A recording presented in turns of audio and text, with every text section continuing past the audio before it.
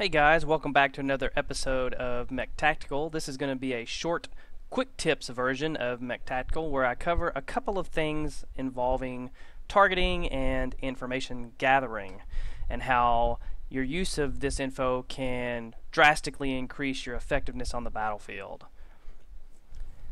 Okay guys, through your excellent use of situational awareness, you have positioned yourself on a hill overlooking two enemy combatants. So the two quick tips that I wanted to give you right here real quick is, let's say that your team is fighting down in this canyon with these two mechs and somebody is yelling for fire support on a specific mech, but you're not sure. He doesn't yell Centurion or he doesn't yell Jenner. He doesn't give you any information, but he does yell the targeting information Alpha Bravo Charlie Delta Echo. He yells out one of those.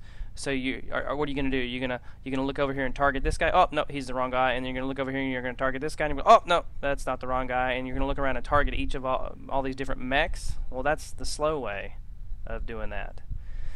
What you want to do is remember the Unbound key, which is Q on your keyboard, and which I have mapped to my throttle joystick. So in a normal game, instead of testing grounds, which is what this is, you could just hold that key Q and it will give you targeting information about those two mechs. Now the Centurions shows 99 meters and the Jenner shows 106 meters. That's the only information it gives you because I am the only mech in this game right now. But if it was a real live game and your friend had yelled at a target of an enemy and he had already targeted that guy, well, it would have told you Alpha. And then of course the rest of your sensors will give you the rest of the information, right? So new target acquired. now if you look away and untarget anything and you look back and you see these guys, are you going to target them? No, you're just going to hold Unbound, and you can immediately see that the guy on the left is Bravo and the guy on the right is Alpha. And if your teammate yelled Bravo, you would know it's immediately the guy on the left. You go to guns on the guy on the left. So that's the first quick tip. Use your Unbound key to quickly identify the designator for each of the enemy combatants, so that when your teammate, either in chat or if you're on TeamSpeak or some other voice software, you can go directly to the target that he's requesting fire support on. Remember, Q, the Unbound key.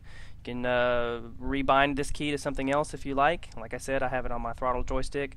Very handy. Also, whenever you hold this button, it will show you the names of all your friendly mechs. So you can quickly find a friendly mech, and he's saying, hey, come with me. And you're like, well, where are you? Well, forget all that. Press and hold Q, and you'll see his name. The second quick tip that I wanted to show you has to do with targeting. Okay guys, later in the battle, you're charging the canyon and you run into this Centurion. You see him, but he's not targeted. Where do you shoot? This is probably the most common mistake that new players and some of the less experienced players make all the time, and sometimes even in the heat of battle, experienced players will make a mistake. They'll immediately want to shoot this guy. Well, obviously that can't hurt you, but your first volley of weapons needs to go somewhere important, because after you fire them, you're going to have a recycle time on your weapons. And in between that recycle time and firing again, it's possible that your enemy could have targeted you, found your weak spot, and puts all his weapons to bear on your weak spot and takes you out. Whereas if you had targeted to begin with, you could shoot him in his weak point and either crippled or destroyed him outright before he even gets to fire again after your weapons are recycling. So right here looking at this guy, first thing I want you to notice is where to shoot. Well, you have no clue where to shoot because, hey, he's not targeted. You don't know. Where am I going to shoot? You do have one tiny indicator that you may notice here facing him, his right arm, his left side. From facing him, you can see smoke coming out of that left side. So either his arm or his torso is damaged. You can just tell that right here without targeting him at all.